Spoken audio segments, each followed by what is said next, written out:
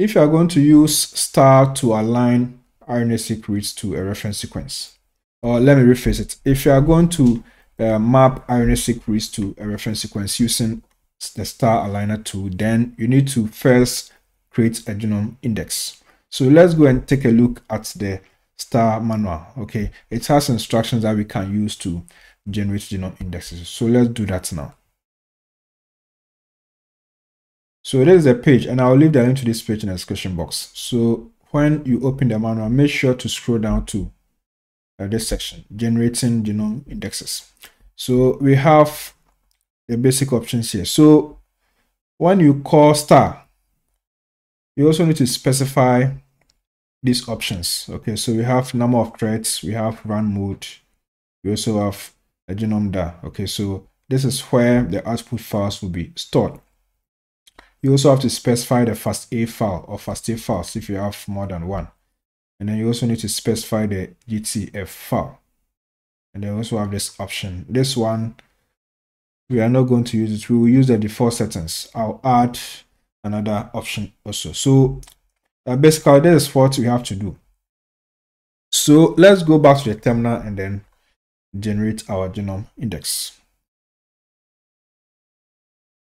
Okay, so we are back to the terminal. So let's first create a directory called index. So I'll say make the data/index. We will use this to store the output files. Now we are going to execute our star command. Okay, so we will create a script, and in that script we will put the star command that will be used to generate the genome index. So I'll use nano to create a script, but you can also use any text editor. So I'll say nano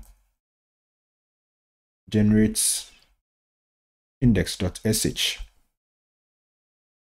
and then I'll add my shebang line. Then the next line I'll place my star command. So I'll say star, and I'll say -- run thread n.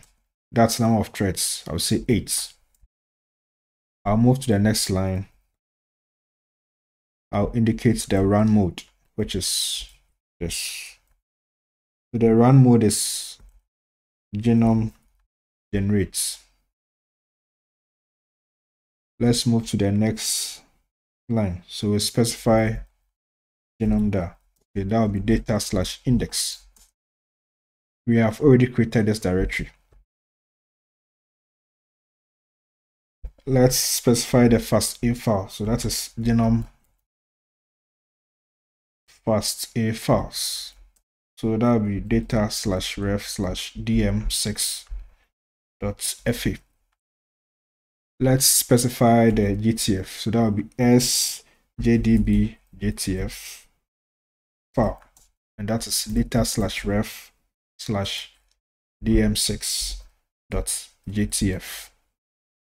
Let's add another option, which is genome sc index, and we specify 12.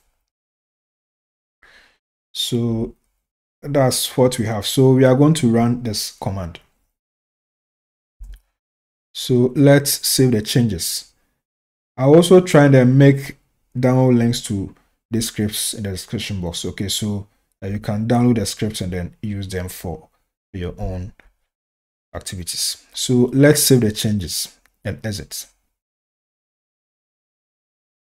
Okay, that has been done. So if you do an ls now, you will see that the script has been created.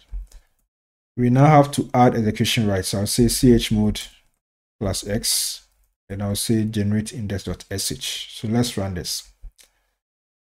Okay, now we can generate the genome index. So I'll say /, and I'll say generate index.sh. So let's run this command. Okay, now the process has started. So let's wait for star to complete its work. Okay, star has completed its work. So the genome index has been generated. So we can take a look at the output file. So if you do an ls into data/index, we are going to find the output files there. Nice. Now we can map the RNA sequence to the reference sequence.